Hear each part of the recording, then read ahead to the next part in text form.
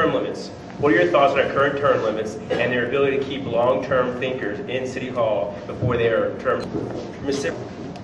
I think term limits has become a very serious issue in this community, and I would move to relax them. I think the most important thing we can do as taxpayers is to vote people in office with the kind of integrity and the kind of accountability and transparency to the taxpayers and to the voters.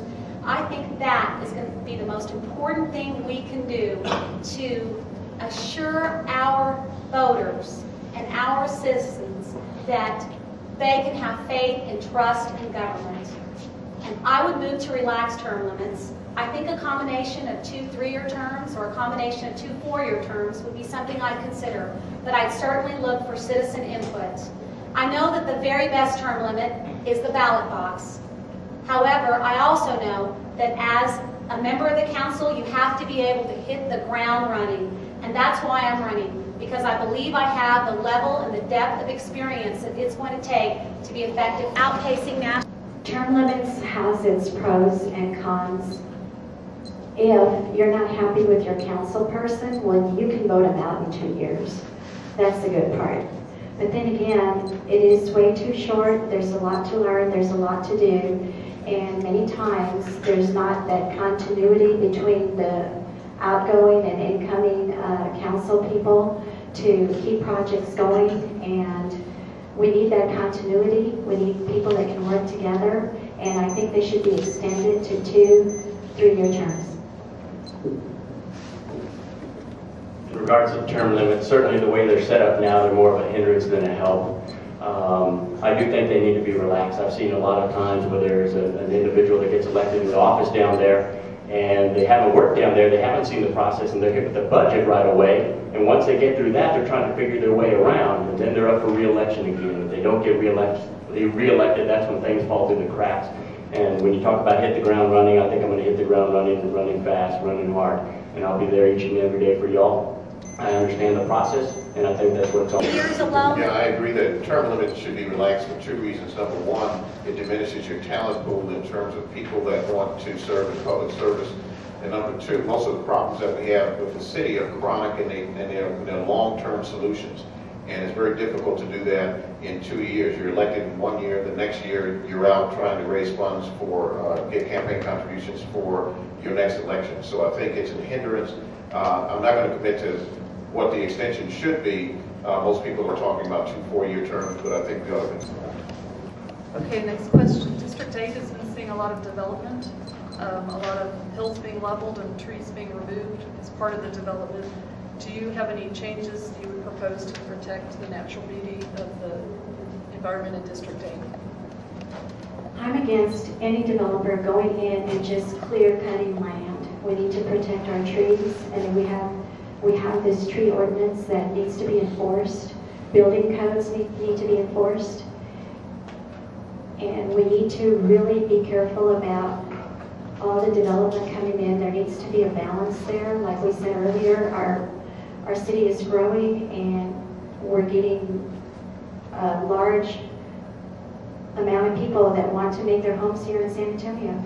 But developers need to be responsible and take care of our trees and follow the codes and the ordinance.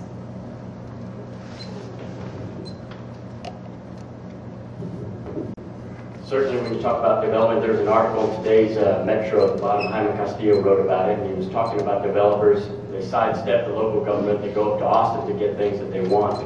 And certainly out in my area, the north end of the district, there's been a lot of clear cutting, but not just clear cutting, cutting into the geology. And once you do that, you can't change it. You can't go back and put it back there.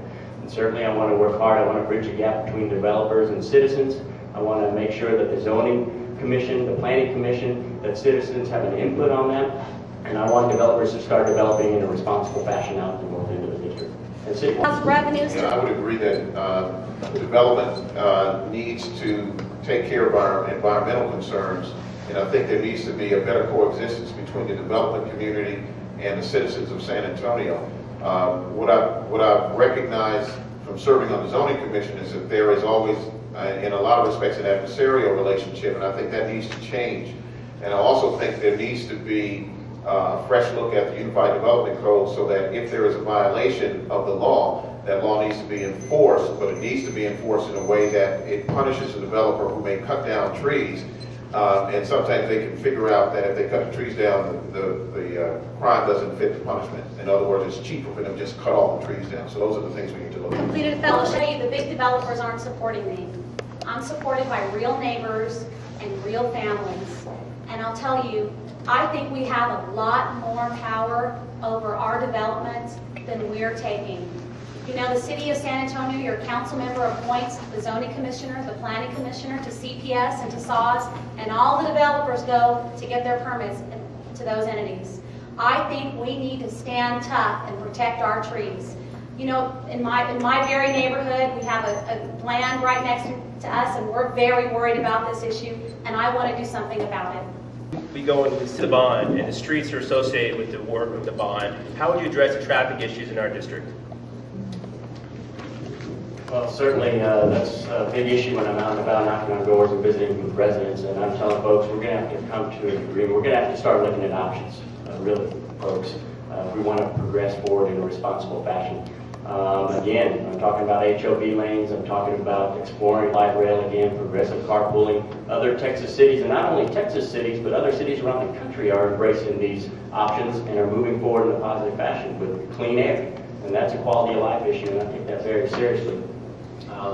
When you're looking around the district, I live at the top part. When I drive into downtown, I'll get off and I'll take alternate routes through the district, and all I see is traffic coming out of all the neighborhoods. It's because of our population move. The longer we wait to start looking at options, to come to an agreement and invest in large transportation and infrastructure projects, the cost is going to go up. And so there's the controversial toll roads out there. I'm not a proponent of that, but it is an option. There's a BRT, the bus rapid transit that VIA is pushing, and they're going to groundbreak on that this next year. It's going to come right into District 8. It's clean air. But certainly we have to start looking at options, and I'm all for that. My top campaign priority is infrastructure, and the fact that we need to look at a 20 to 25-year infrastructure plan for the city that has not been done. We usually look at infrastructure over 5-year increments, and we need to do something different in order to solve our transportation problems. Those problems will not take care of themselves overnight.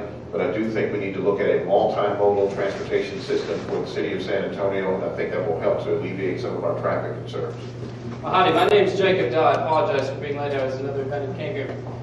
You know, I think one of the issues with traffic, everybody talks about we need more roads, wider roads, and so forth. And I think if you look at some of the data, you'll find that it's really about our intersections first, and then expanding later on down the road. In other words, we don't need wider and wider lanes. We need to make sure that the intersections are adequately handled. As far as the bond goes, I think that was part of the question with what is that doing. I think that the bond is a fair go at it because about 83%, in my opinion, is for infrastructure improvements. The rest of it is for something else. And so I think that's a good start to fixing some of the problems. Moving back to traffic, I think that, you know, we really need to look at an advanced systemic solution for traffic, a comprehensive plan that really is short, mid, and long range. We need to look at east and west arteries. And we need to look at density and how it affects traffic. One of the things that I oppose, there's a 3-story apartment complex next to Jade Oaks by Oakland Estates that was being proposed that's going to put 600 new cars into the road. Our roads, our infrastructure, our streets, we can no longer maintain this kind of density. Traffic, as far as traffic, infrastructure needs and all those things will take years. We need some immediate solutions. And for example, I don't have to fight the rush hour anymore because I'm retired, but if I leave my house at 7:45, I'm stuck on De Zavala for like 30 minutes before I can get to I-10 when it should take me just 3 minutes. And if I leave at 8:30, I can get just about anywhere in 30 minutes with no problem. I think that the big companies should really consider having staggered starting times for their employees, and then we can take some cars off the road by using technology and working out of the home through teleconferencing.